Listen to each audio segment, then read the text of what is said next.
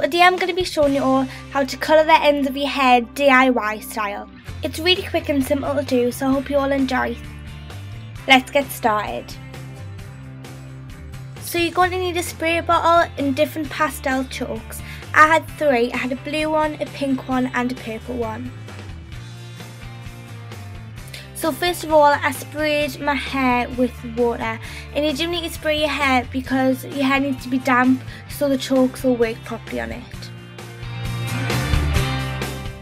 I then took the pink chalk pastel and then I seconded off a piece of my hair, and then I just got the pastel and started rubbing down to get the colour off onto my hair. I discovered that the first time I used this, it didn't work very well with the pink one, and I think the main reason is that it snapped, like the woman dropped it in the shop and then it snapped. But I did end up squirting more water on it, and that made the chalk come off on it a bit better. After I had done a piece of pink on that side, I went on to my other side and I just sprayed it with water and then put some more pink chalk on that side of my hair.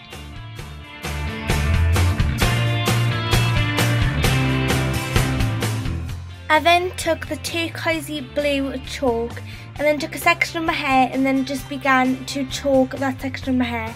I then done it to the other side as well and just really repeated the same steps.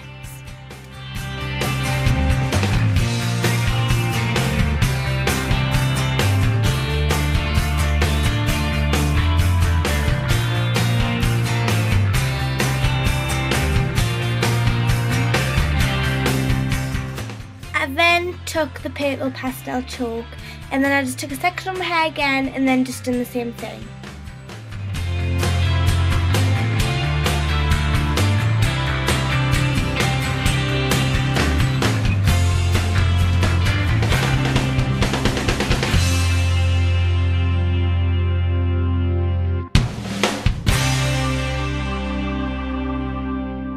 After I had used each colour and got the hang of it, I went in again and just put a few more colours into my hair and just sort of try to balance each side out.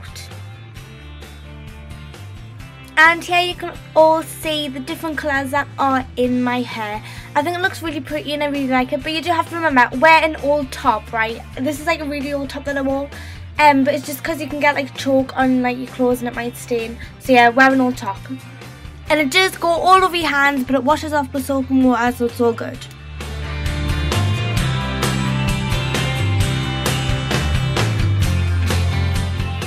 So I just carried on colouring my hair with all the different colours. And then once I was happy with it, I left it to dry. I did dry it with a hairdryer and then it just go poof, which I sort of regret, but you'll see what it turns out like. So after it dried, it turned out like this.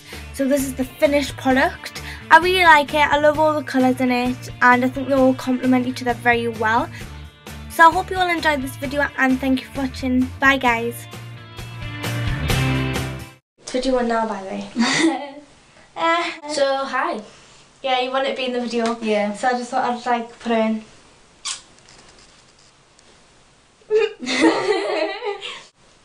Do you want to say anything? I'm fine. Are you sure? Sure. Are you sure? Sure. Hello. So yeah, bye guys. Bye. See you later. Bye. Bye.